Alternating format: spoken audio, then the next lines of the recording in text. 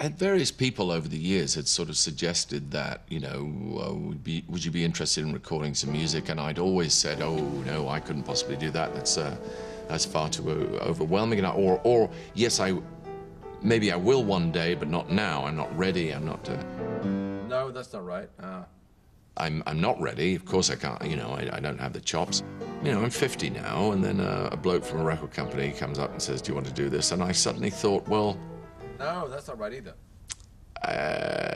I could get hit by a bus. And on that cheery note, my journey begins. A journey down the river into the heart of lightness. All my life I've been a traveling man.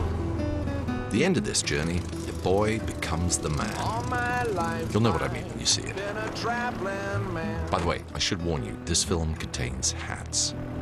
Staying alone. We're now in Fredericksburg, Texas, where the local custom is to leave car keys in the ignition. Visitors are encouraged to just help themselves whenever they feel like it. It's a Texan hospitality thing.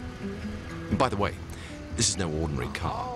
This is a Ford Galaxy 500, a car I've loved since I first set eyes on one in the Goldhawk Road in 1978. It's particularly appropriate for my life-changing journey because the Galaxy came into existence the same year that I did, 1959. Although this is actually a later one. This is 1966, and the body shape did change a lot from 1959, but then so did mine. So it seems fitting. 1959 was also the year that this song was recorded by this artist. And he is the reason we're here. No, there actually isn't a tape machine, so... But it goes like this. Well, I'm going to New Orleans. I want to see the Mardi Gras. That's what I'm doing. Going to New Orleans. Ocean Way Studios, Hugh Laurie Project, take one. Good luck, everyone.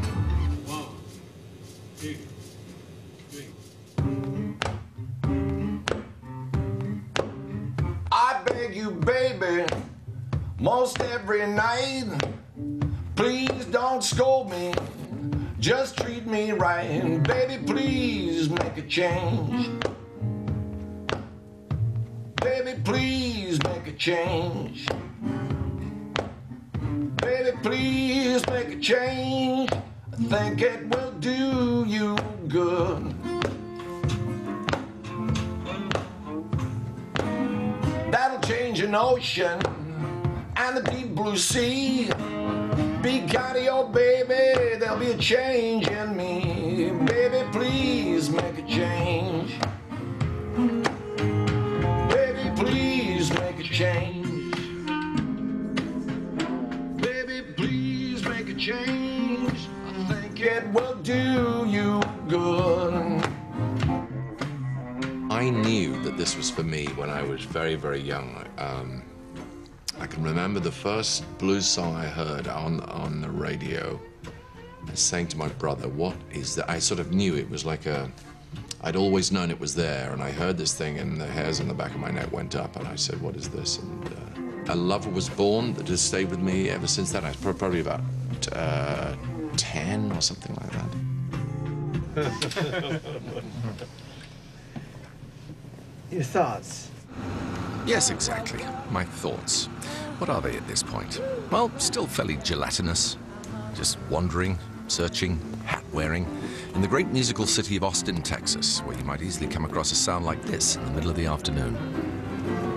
You got me running, you got me hiding, you got me running, hiding, hiding. Anyway you want me, let me know.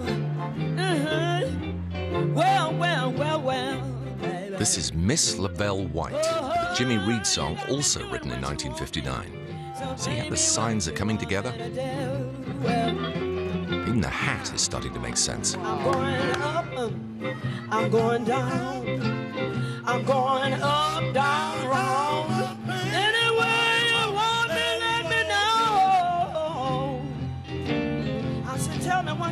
want me to do. Well, you got me doing what you want me to do, baby. So tell me what you want me to do. Miss LaBelle can also do this.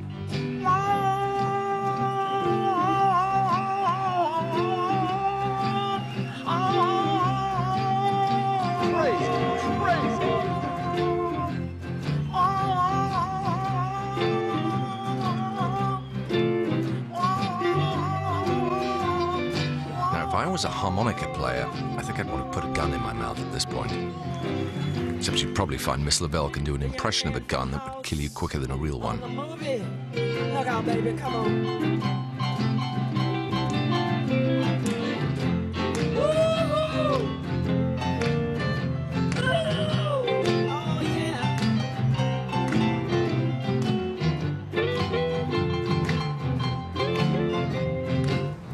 So, after a splendid Texan T-bone steak, which I'm very nearly finished, I jump into my red open-top time machine and travel forwards to 1961. Unchain my heart, baby, let me be. Unchain my heart, 'cause you don't care about me.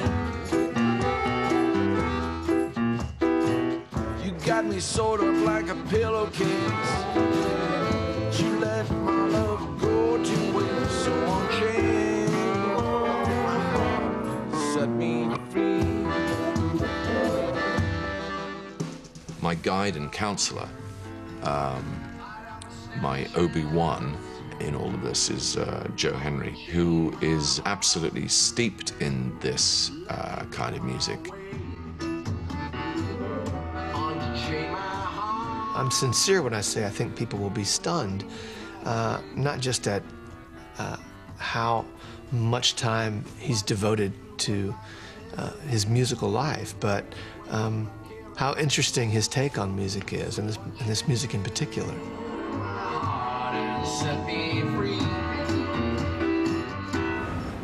All the different kinds of music that you know, jazz, blues, and rock and roll, and pop, and folk, and country, all those categories, really, when you come down to it, are nonsense. They're just nonsense. They don't mean anything. All they mean is an easier way of cataloging music if you happen to run a record shop, which I suspect you don't. In fact, I more than suspect it. I know it. How? Well, since we shot this bit of the film, record shops have vanished like the morning dew. You'd have better luck finding an apothecary these days. Where was I? Oh, yes. My point is, there are really only two categories of music that matter. There's good and there's bad. Everything else is just indexing. Same thing applies to films, books, curry, chicken love. Oh, you don't know me.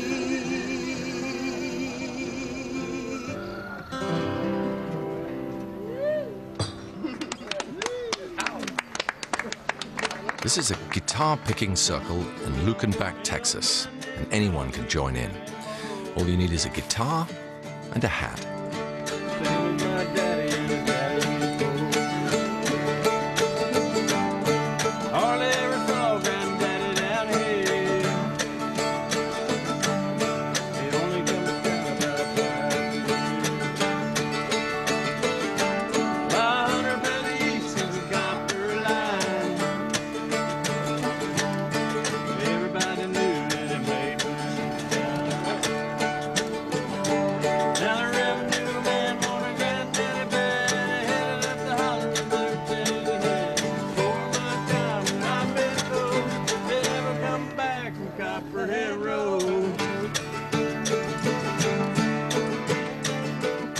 Willie Nelson made Lukenbach famous with his song of that name.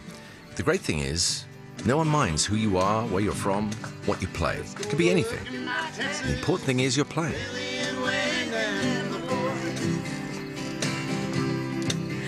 The successful library living's got a student like the Hatfields in the board. Between those Hank Grant's theme songs and Jerry Judd's train songs and Blue Eyes. Yep, This would be an easy enough place to stay, that's for sure. But I'm on a journey down the river and have to make an early start in the morning. There's a life-changing event somewhere ahead, and it would be a shame to miss it.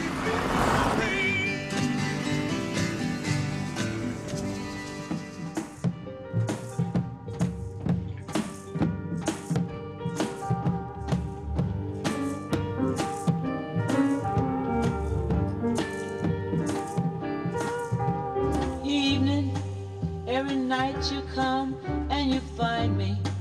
Must you always remind me that my baby's gone? I had piano lessons with Mrs. Hare. I only went to grade 1. In fact, I didn't even really get that far. I now discover that you've only got to turn up and they give you grade 1. So even that small triumph was dashed from my grasp. I remember working through these awful French lullabies in the grade 1 book, and on page 26 was Swanee River. That was the only one that hadn't had any sort of meaning for me at all. And we worked our way through the book, and we got to the day came when she turned over to page 26 and she read it out. And I'll never forget this. She said, Swanee River, Negro spiritual, slightly syncopated. I think we'll leave that. And that was the day I gave up any form of classical music instruction. Being here with proper musicians who can properly play, I wish I could go back to 10 years old and put in some hours on the scales, but this is like a sort of cathedral. It oozes from the walls. That's humbling, I must say. To walk down that corridor and see all those photographs it's a humbling thing. I'm sure they must have done a lot of cornflake commercials here as well, so it's not all high art, but there's certainly been a lot of high art here. I am completely in awe of these people, completely in awe. Apart from anything else, they're living the life that I sort of secretly wish that I could have led. I find it just endlessly romantic and just a beautiful way to live one's life.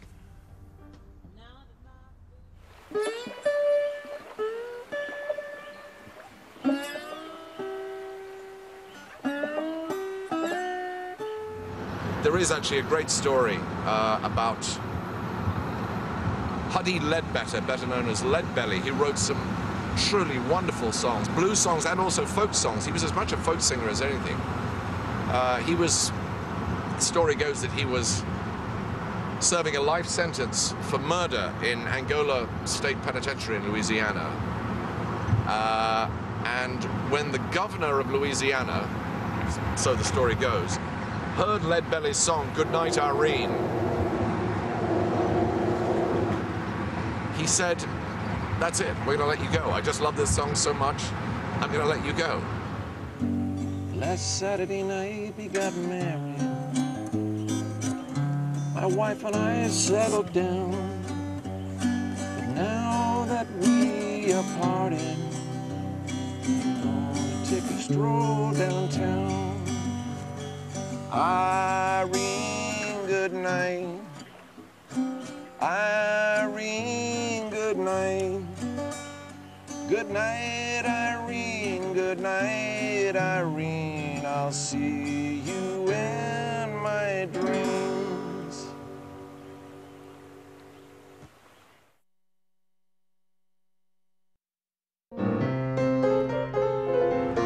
There was a song that Professor Longhair did called Tipitina. The first time I heard it, it was like the clouds parted and a ray of sunshine fell upon my childish face. Life was never quite the same again, and I doubt whether many days have gone by in the last, I suppose, 20 or 30 years when I haven't listened to a version of that song by somebody, either by Professor Longhair or by the many people who've covered it, or tried to play it myself, or sung it myself.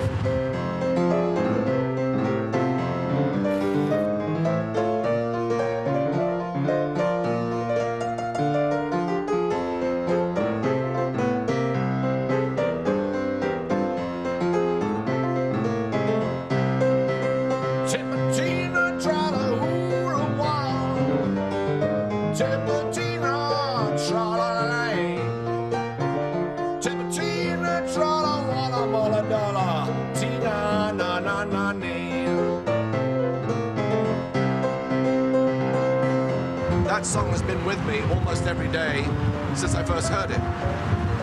And yet, I haven't got the faintest idea what it's about. Not a clue.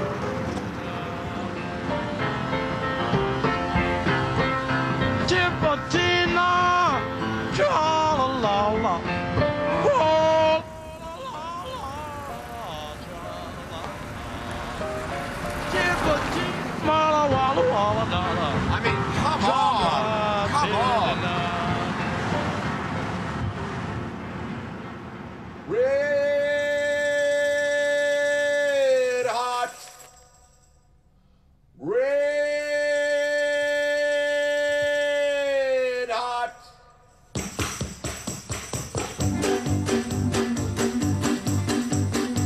Hot tamales and the red hot, yeah, she got them for sale.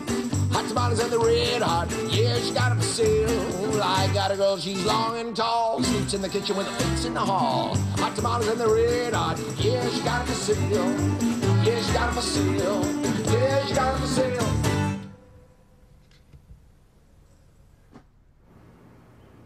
I think acting and music differ in this one very important respect, that with music, I think you could say that there is as much pleasure, if not more, to be had from making music as there is in listening to music. That's generally not true of acting. In fact, pretty uniformly not true of acting. People don't, for example, go and see a film that they enjoy, then go home and start acting it out with their wife. Oh, I suppose there are some films you could do that with. Bad example. What I mean is, they don't go acting it out with their employer, let's say, or a friend. Oh, hey, let's do that scene. You know, I suddenly can't think of any films. I'm so in a sort of musical frame of mind, I can't think of any films. What's the name of a film? Nope, can't think of any. Nope. Where Eagles Dare, was that a film?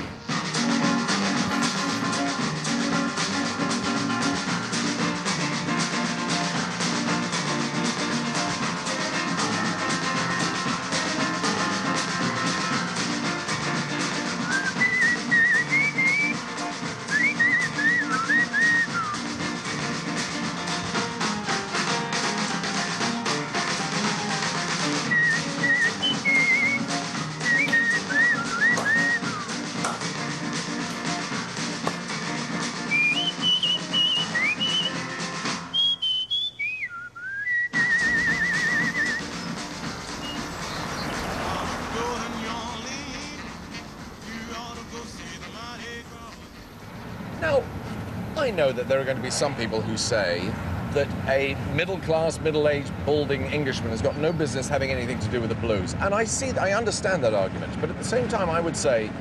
I don't mean to say that it isn't a real argument. Of course it is. I just mean, what is one supposed to do about it? I went to the crossroads, fell down on my knees. How do you force people into the chorales of music they're authorized to like? I went to the crossroads, fell down on my knees. Even if you could make all white children like Chopin and all black children like Robert Johnson, why would you? Dear Lord God of mercy, won't you save me if you please? Still, it is an argument.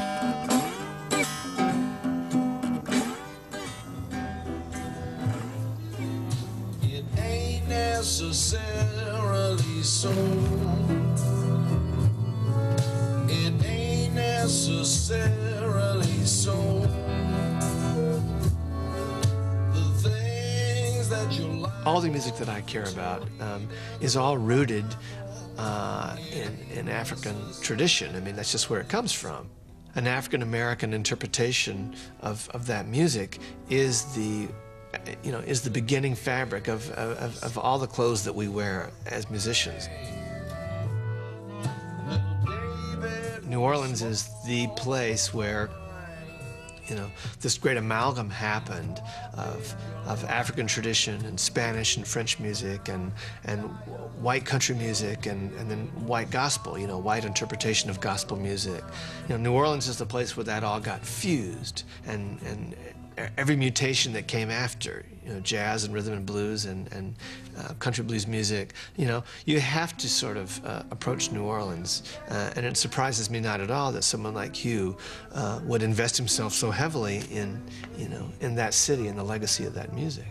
That city having meant so much to me for so long, it's rather weird that I left it so late, but I realized that I was apprehensive about it. I was, because it had a religious meaning for me, I was worried that I would somehow diminish its power if I actually saw it for real. I sort of resist the idea that just by going there, you're somehow getting extra points and, you know, extra cosmic lift because you've planted yourself there. I said, the Lord is my portion. I'm trying to wake up somebody here. The Lord is my portion. Do I need to work on that with somebody? If it's bread, he's bread. If it's water, he's water. If it's a doctor, he's a doctor. If it's a lawyer, he's a lawyer. If it's a friend, he's a friend.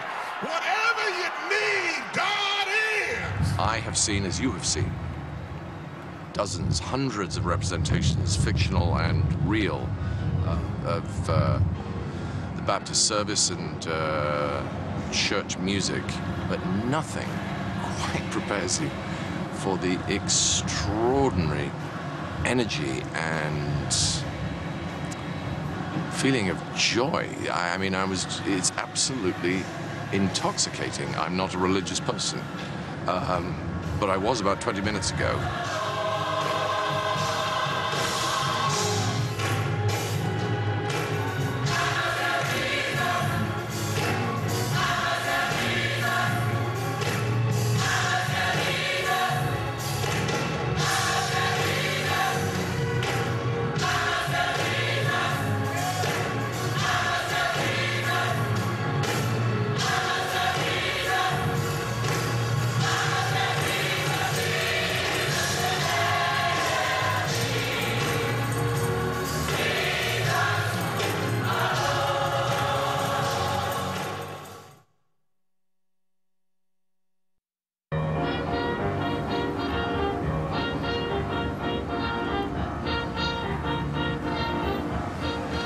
This is just fine.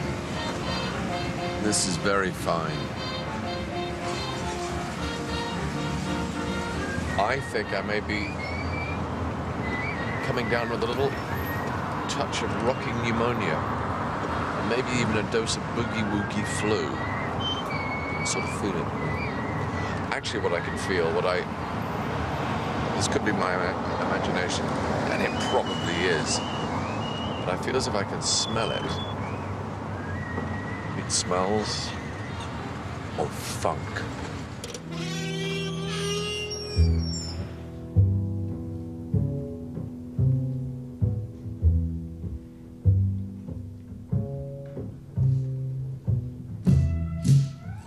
I feel like this is a city that doesn't fear death.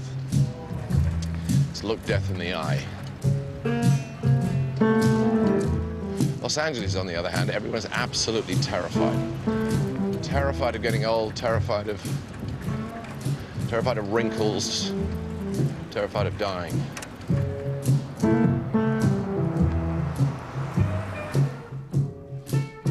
I went down to St. James Infirmary. Saw my baby there. Death gives us the minor key. Birdie's Requiem, St. James Infirmary. Life is the major key and death is the minor key. So cold, so sweet, so sweet, so fair. Let her go, let her go, God bless her. Several of the songs are about death, and I don't know why, but that does appeal to me a lot. Why would that be?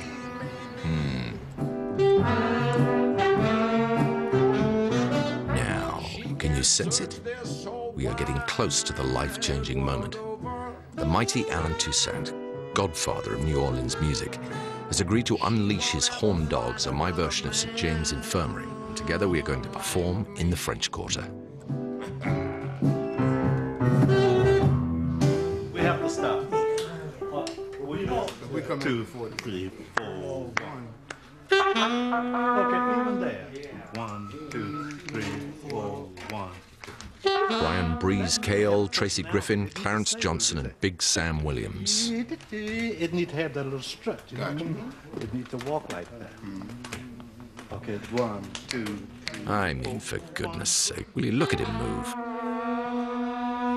Even that was too long. 2, 3, 4, 1. The horns are really the heart and soul of New Orleans music. A little bit of Spanish, a little bit of French, some blues, sprinkled with a dash of jazz syncopation. It's the essence of the city. A lot of this music has been respected around the world. Sometimes it has not been as the call of the day, like big million sellers. But I'm glad to say that wherever we go and we play this music, it's well received around the world.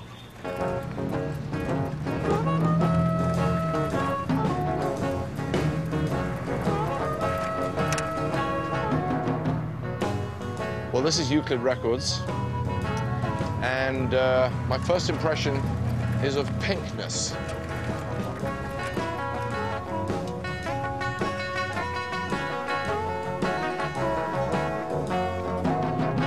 No matter what you say, no matter what you do, the way you treat me, baby, is sure. It's a temple. No matter. Can't really say there were many greater.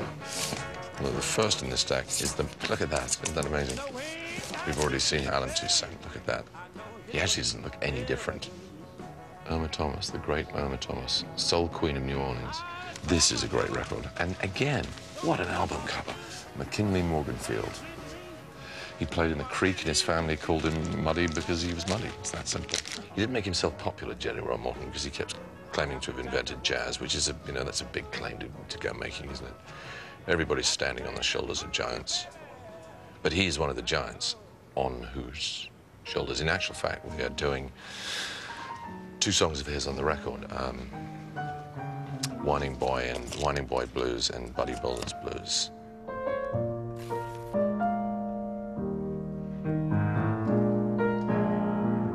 Thought I heard Buddy Bolden say,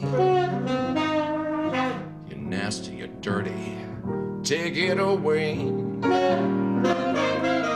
You're terrible, you're awful, take it away.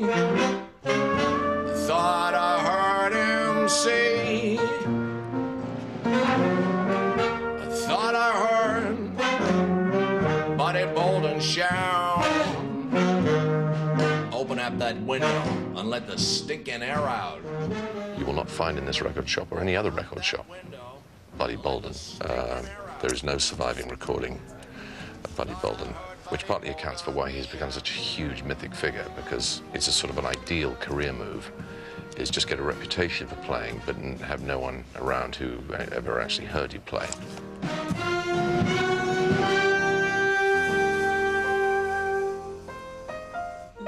I want to ask one question, please. And I won't ask it again in my life. Okay. Has anyone here heard Buddy Bolden play? Yeah. What's going on here? Is he messing with us? Because I'm too terrified to say anything. Maybe. I won't ask again in my life.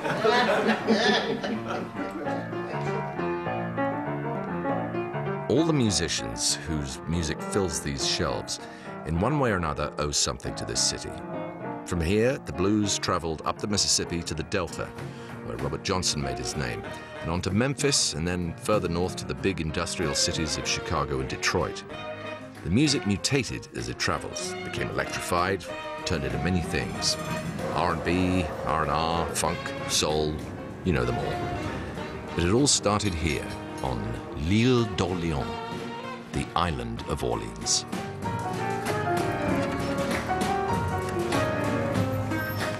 Music fills the streets and clubs of New Orleans like nowhere else. A city that sings itself to sleep at night, sings itself up in the morning.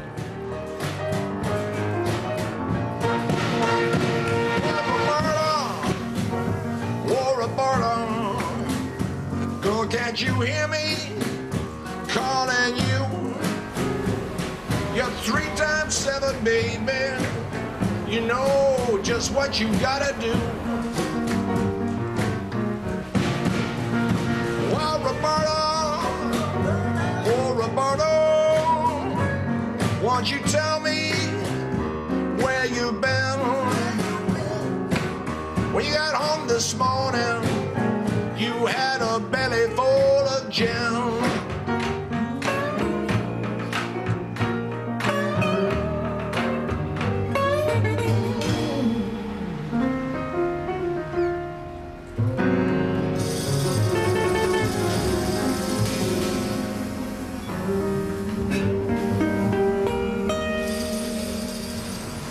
I've never known a place which has so massively exceeded my expectations. It is more than I ever hoped it could be, and I hoped for quite a lot, I'll be honest.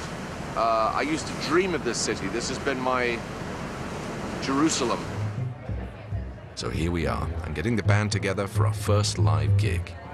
Alan and Irma are, of course, locals, but to crown it all, Tom Jones, I beg your pardon, Sir Tom Jones, is coming down to drive the ladies wild. Way down upon the Swanee River. We're in the old National Bank of Louisiana, designed by Henry Latrobe, architect of the Capitol building in Washington, D.C. Also, a Yorkshireman, I'm just saying. My heart is turning ever. That's where the old folks stay.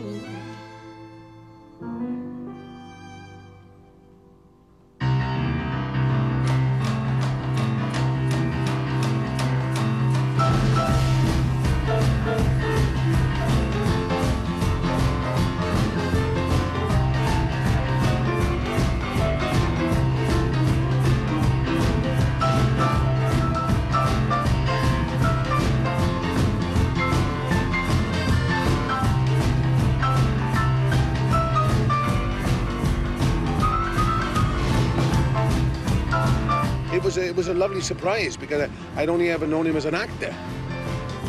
I was tipped off a little bit with Jules Holland, and Jules told me that he loves boogie-woogie music and, you know, the blues, and so I didn't know that before. I didn't know he actually played, but I didn't know he played so well. Piano playing, you know, he must have listened to a lot of blues players and a lot of boogie-woogie players, because he plays one song, and he plays it like Jerry Lee Lewis. You know, he starts it off slow, and then he goes into this boogie thing, and I love Jerry Lee Lewis.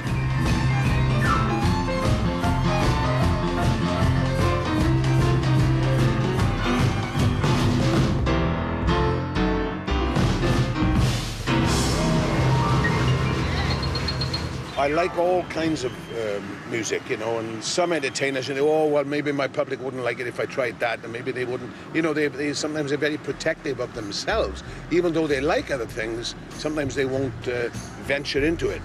But I don't feel like that. If I like something, I want to do it. I told you, baby, most every night, please don't scold me, just treat me right. Baby, please make a change. Baby, please make a change. Baby, please make a change. I think it would do you good. It would change an ocean and a deep blue sea. Be kind to your baby, there'll be a change in me. Baby, please make a change. Baby, please make a change. Baby, please make a change. I think it will do you good. Yeah.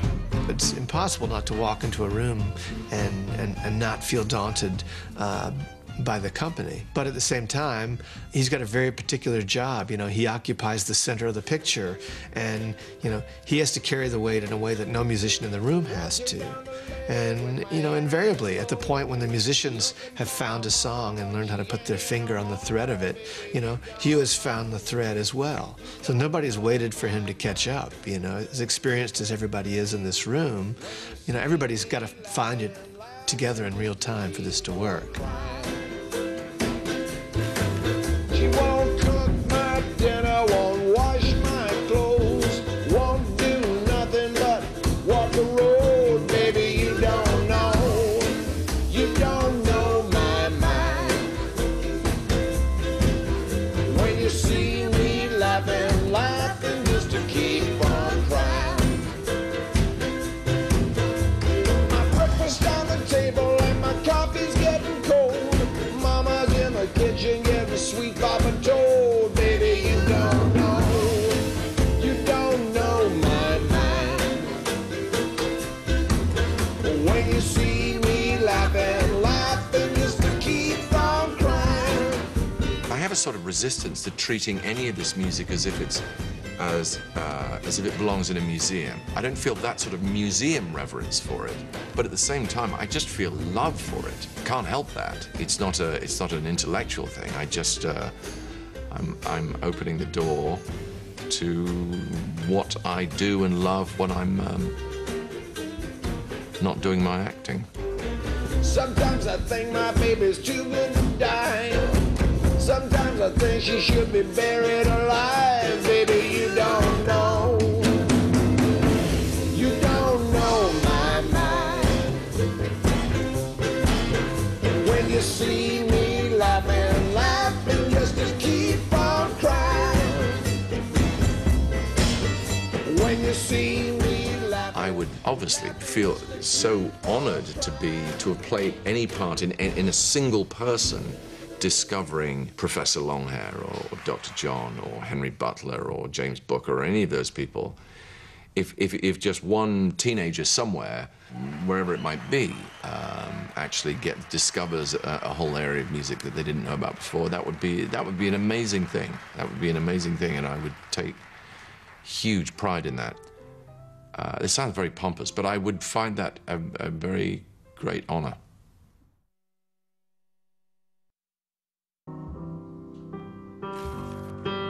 John Henry had a little woman, and the dress she wore was red. She walked down the street and she never looked back. I'm going where John Henry fell dead. I'm going where John Henry fell dead. John Henry had another woman, and her name was Holly Ann. John Henry was taken sick, and he had to go to bed. Holly Ann drove still like a man. Holly Ann drove still like a man. John Henry told his little woman, said, honey, fix my supper soon. I got 99 miles, track the line. Yes, I would say there's still a New Orleans style of music, in spite of some of the musicians who started it all, who are deceased now. But there's still quite a few of us around who are still carrying on the tradition. And yes, we still have our special flavor. John Henry hammered in the mountain until his hammer caught on fire. The last words I heard, that poor boy said, give me a cool drink of water before I die. Give me a cool drink of water before I die. Give me a before I die. Give me a cool drink of water before I die.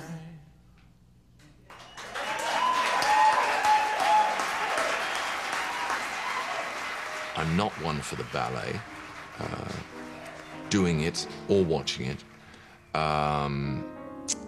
Opera doesn't really, you know, there's some splendid arias which I'm happy to listen to, but I'm not a, in its sort of full form is not something that really speaks to me. All kinds of other music don't really speak to me, but this, for whatever reason, has always just, it makes me laugh and it makes me cry, and it sort of, how can I put it, fills me up.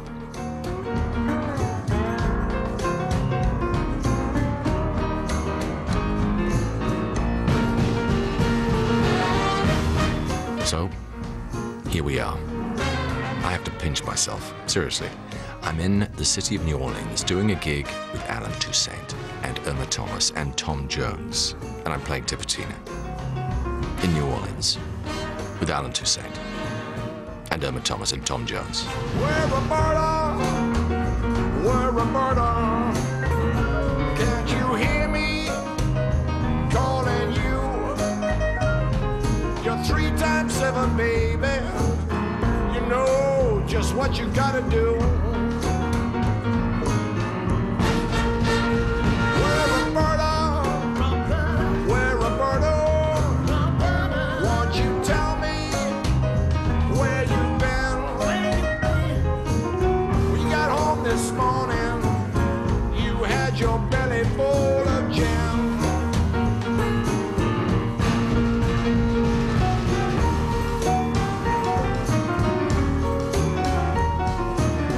Yes, the journey is almost over.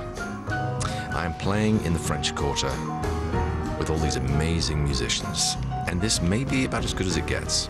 In fact, this may be what heaven is like. Come to think of it, this may be heaven. Maybe I was hit by a bus. The only thing I'm missing now is the one big life-changing moment. But can't be long now, can it?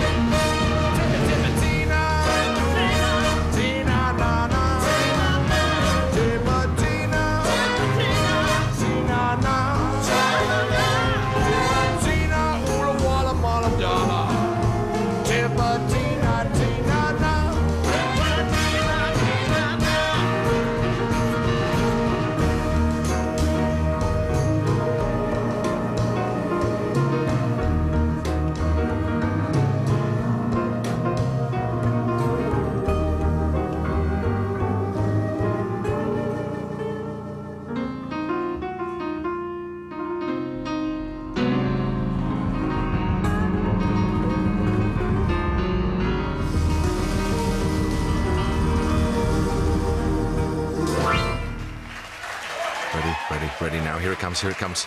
It's coming right now. See that? Right there? That is Alan Toussaint giving me the fingers. It's the musical equivalent of a papal blessing. I am in rapture. I could die happy.